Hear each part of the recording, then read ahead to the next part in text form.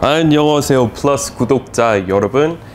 그동안 강의 올리지 못해서 미안합니다. 제가 홍콩에 갔다 왔는데 홍콩 가서 아주 독한 감기 걸렸습니다. So I caught a bad cold. 물론 그렇게 쓰셔도 되고 아니면은 I came down with, 우리 그런 표현 진짜 많이 써요. 그리고 감기 기운 아직도 조금 나요. So I'm still not back at 100%. I still haven't fully recovered. 그리고 몸살, 영어로 body aches. I had really bad body aches, really terrible body aches. So I came down with a bad cold. But the show must go on, right? 우리 강의 진행해야죠. 우리 이렇게 진도 나가야 되니까 이렇게 오늘 오랜만에 This is my first lecture in a while. So I'll give it a shot. 오늘의 주제는 일단 영어 워크숍이고요. 영어 워크숍이고 우리 오늘 배우려고 하는 단어 있습니다. 여러 번 방송에서 노하우라는 단어를 과도하게 지나치게 많이 안 쓰는 게 좋다고 제가 말씀드렸을 거예요.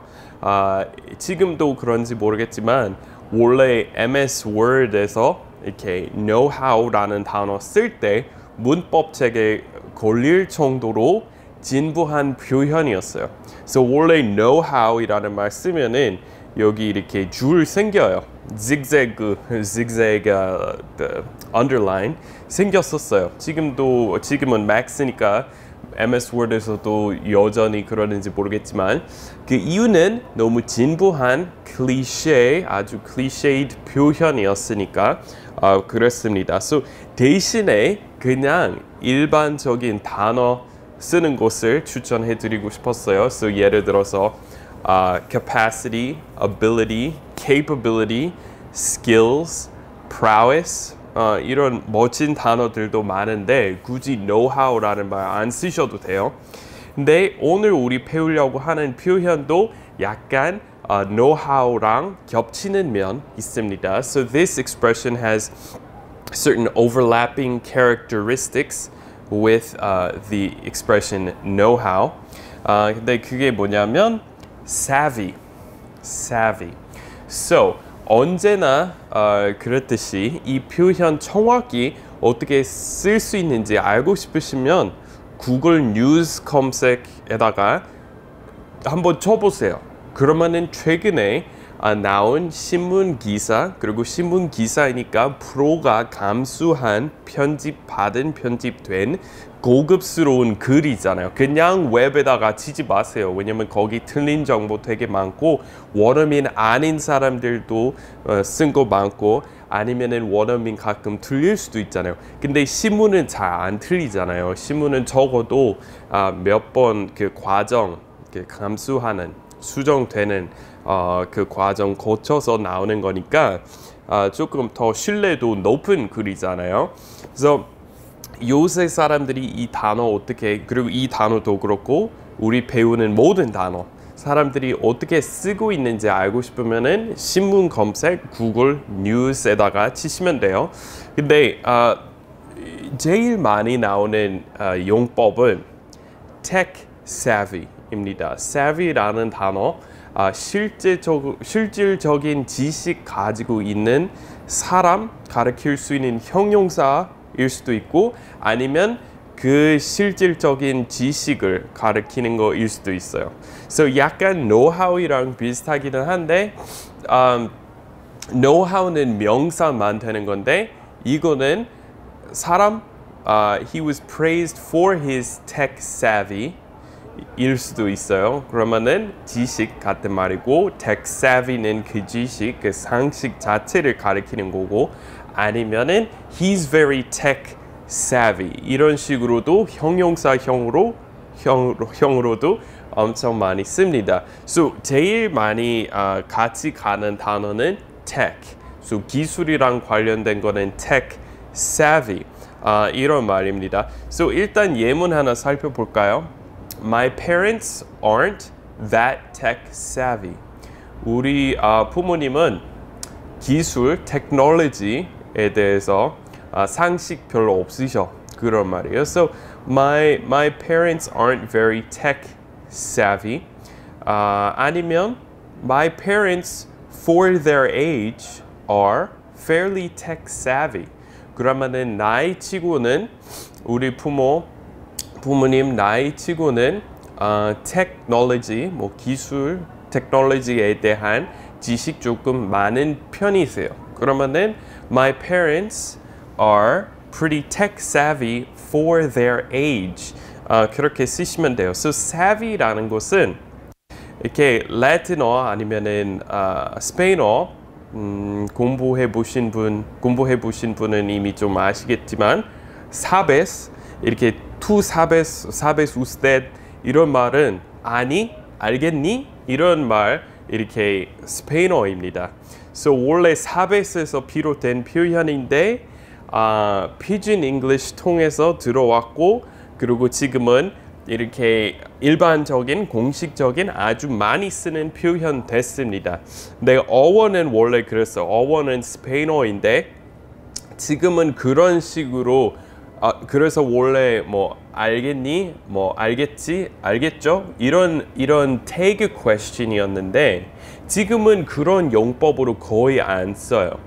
아직까지도 이렇게 사전에서 찾아보면 그런 용법으로 나오기는 해요. So 뭐뭐 sabes 이렇게 어떤 평서문 얘기하고 다음에 we've gotta leave, savvy 뭐 이런 식으로 이렇게 쓸 수 있는 걸로 나오는데 그런 용법은 이제 많이 안 써요. 그런 용법은 거의 깨끗이 사라진 것 같아요.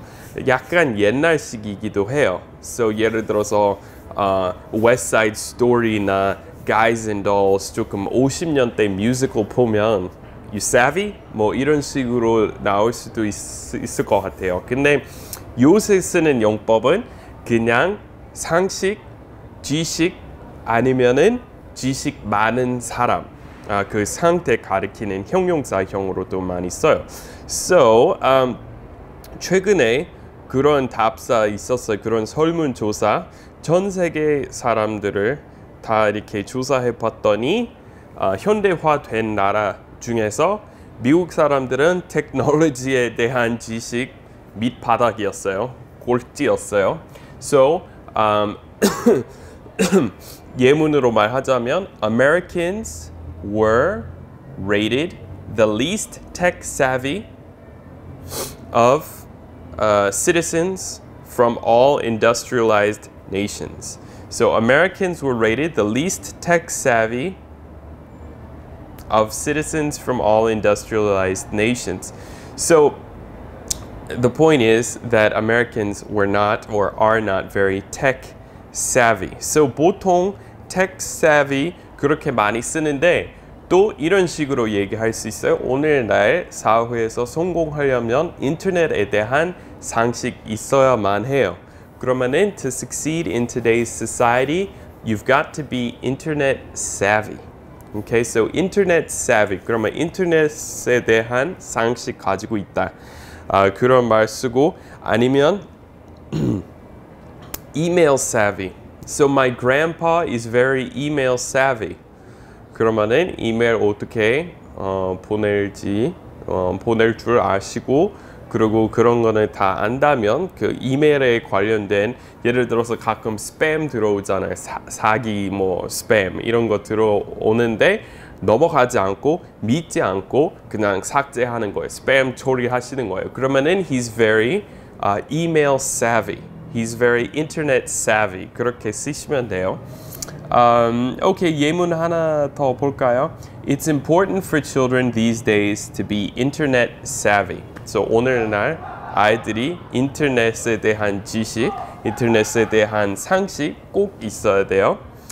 그 다음에 She's been praised for her social media savvy.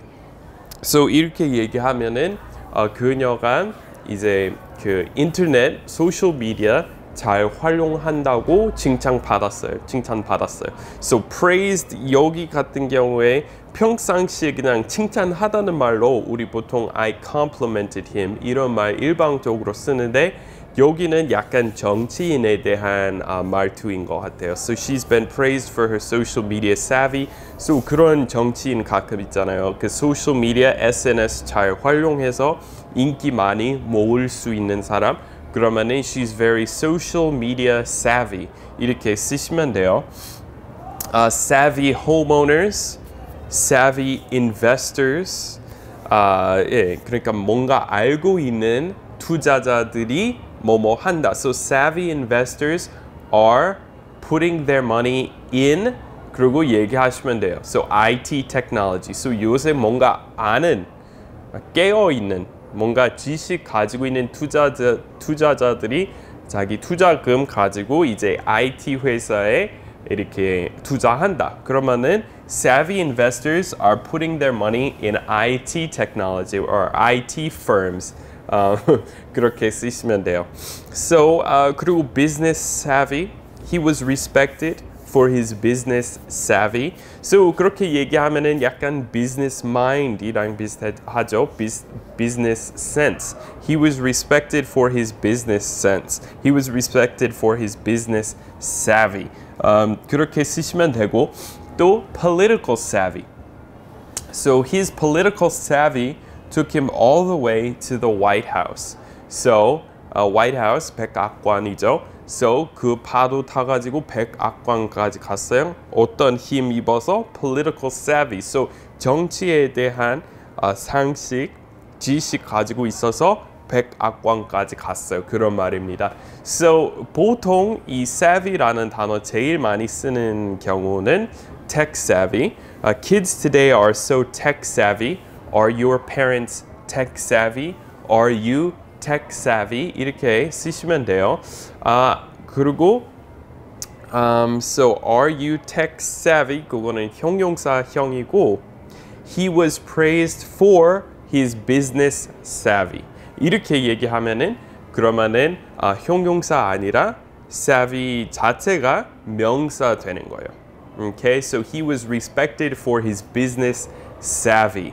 Okay, so business에 대한 지식 많아서 존경받았습니다. 그런 말입니다. So 이 단어 아주 많이 쓰는 단어인데 주로 tech savvy, internet savvy 이렇게 많이 쓰고 약간 상식이랑 비슷하면서도 지식 플러스 상식. 근데 무엇보다 꼭 알아야 되는 지식 알고 있다.